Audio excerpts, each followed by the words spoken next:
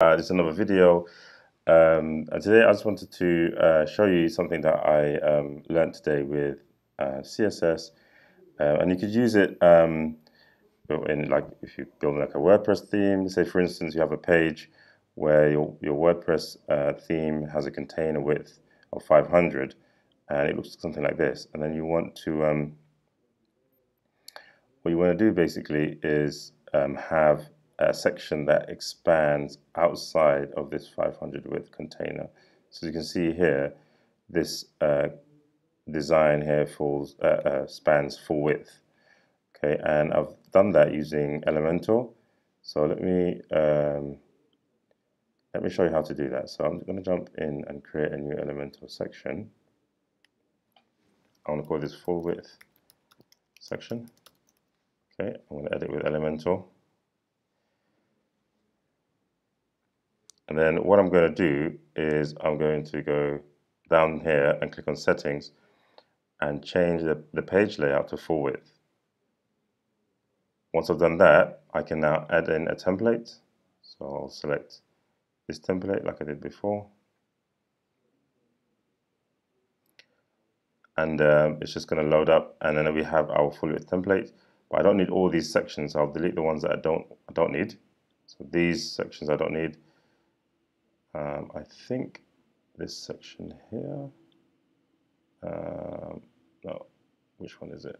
It's this section I don't need as well, and I'll keep the map section, and then I'll just publish this,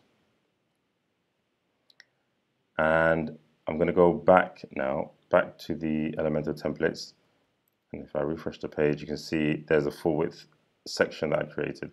So this is the shortcode. I can copy that. By the way, I'm using the global templates Elementor plugin, but if you have Elementor Pro, you should have access to this shortcode. You can copy it, but it will just be under the templates section, so there will be a shortcode here. But now that I've copied this section here, I'm going to go to pages and create a new page. So I'll click add new. I'll call this full width, and then what I'll do is just create an image and upload an image. Let's use this one, and I'm going to create a shortcode section, paste the section in. Okay, and let's get some some text. So let's just copy this text here. I'm going to add it above. Actually, just add it here. We'll add some paragraph text, paste that in there, and move that up. Okay, so now we have text, an image, and our shortcode. So this is a shortcode that we want to make full width. That's basically the Elementor design. So I'll preview the page, and you can see that we have our text, our image, but look, that the Elementor design is forced into this 500 width container, and an easy way to make this full width is to use CSS. So if you look here, we have the CSS here, margin left, margin right, and it has this calc CSS function. Okay, so let's just copy this, and what we can do, first of all, before we paste it anywhere, first of all, we need to see what CSS class this Elementor section is using. So if I right click here, click inspect element, it's going to open up the developer tools. Okay, so don't be worried about what this is, but if we move our mouse up to where you have this div data Elementor type, okay, and click here, you can see that there's a class attribute, and our class is called Elementor-151. Okay, so that's how we target this section.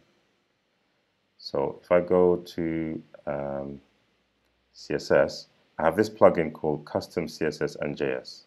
Okay, and it allows you to add CSS files. So I call this full width section. I'm going to delete all this code in here and just paste in the code that I copied from CSS Tricks. Okay, let me go back the CSS here. And remember, I think the Elementor class was called Elementor -151, yeah? So that's the section that we're targeting. And we also need to add some more options like width 100%, and we need to add important.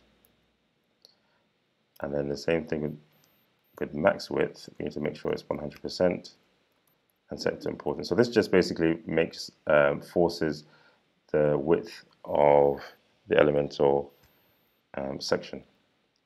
So I can publish this. And then if I go back to my page and refresh,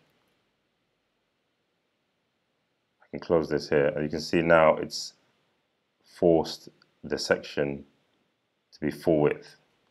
So that's basically an easy way to sort of use a theme, but also add custom Elementor elements using the Elementor plugin, the global templates Elementor plugin,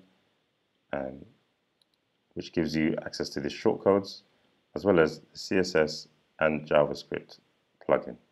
All right, thank you very, very much for watching. If you enjoyed that video, do subscribe, and catch you in the next one.